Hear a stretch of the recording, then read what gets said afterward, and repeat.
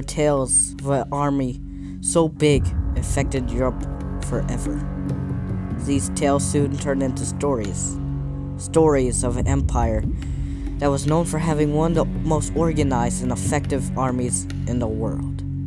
This was the Roman Empire. Today, I'll be talking about the Roman legions and why they are so effective in the ancient era of Europe.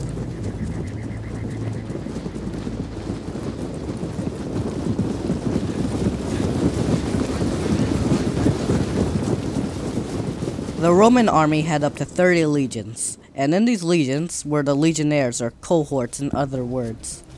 These were soldiers who were usually a Roman citizen that was under the age of 45. The Roman soldiers' primary equipment was a shield and sword. The shield they used was a scutum or scutum, which was shaped as an oval and much larger than the normal shield they would see in a typical Spartan movie. The shields helped improve on Greek tactics and helped create new formations like the testudo, which create a box formation shielding every side of the unit from incoming projectiles. This was supposed to manipulate the turtle or tortoise. The sword they used was a gladius, which were short swords which made it easier to give quick stabs to the enemy and then hide quickly behind the scutum. As a weapon for long range, the soldier used a pilum, which was a medium-length throwing spear. Right before hand-to-hand combat, they would throw the spears, which would stagger the enemy, giving the Romans a slight advantage in battle.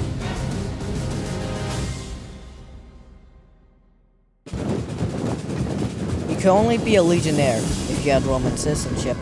If you weren't a Roman citizen, you were probably a Roman auxiliary, whose job is to defend the legion by fighting in front or at the side of the army.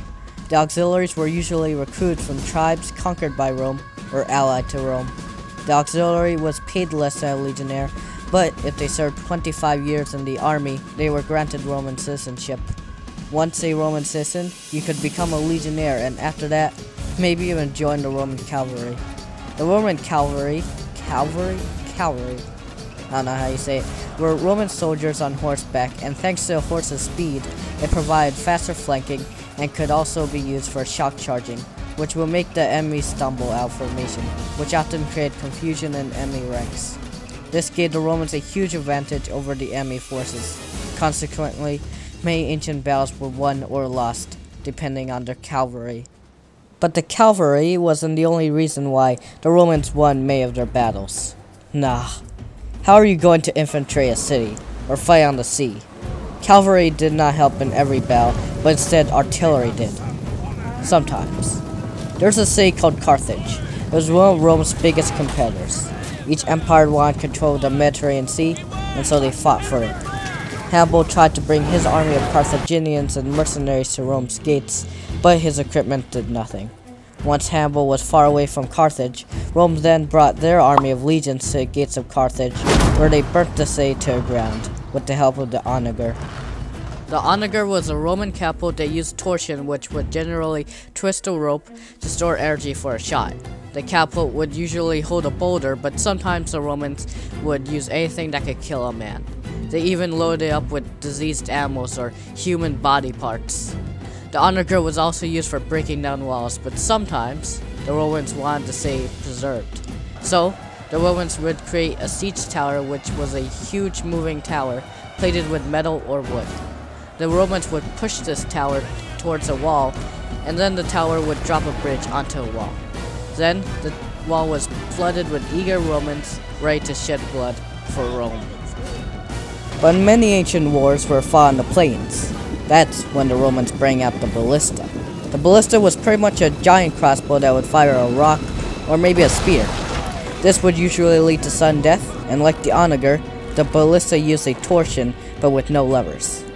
Now that you know the siege equipment and all the equipment and soldiers that they use, are not to go over the archers because you should know that. Let's go over the legion. The poorest in the Roman legion would probably be the velites. There would be 1,200 velites, and they would usually be the ones that were the javelin throwers. The first line were 1,200 hastades. They were the younger soldiers, and these were the ones that wanted to prove themselves in battle. That's why they were the ones that went first.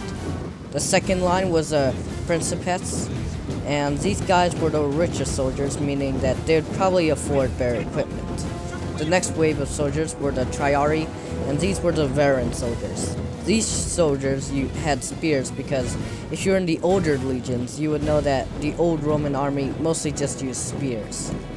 Then in front, you would have 600 cavalry. The cavalry aren't going to be the first to attack, but they're more the guys that like scout or just sit aside and wait for the best time to strike. They would sometimes have to fight off the enemy cavalry if needed. Once the army is together, is an estimated total of 6,000 troops. Now you would be thinking that it would be really hard for the commander or legatus to command the whole legion. Well, each group of soldiers were trained to act as one unit, and to keep the group together, they have a standard bearer who was heavily protected by his fellow comrades. The standard bearer's job was to hold a pole with badges on the pole telling what legion the unit is in. Then you have a second in command, so if the leader dies, the second in command would take its place. Lastly, you would have the leader or centurion of the unit listening to the legatus. And if he was to fail, well, let's just say that for like a later time, because I think I'm running out of time for this video. So that's the end of the video, guys. Hope you guys enjoyed. And yeah.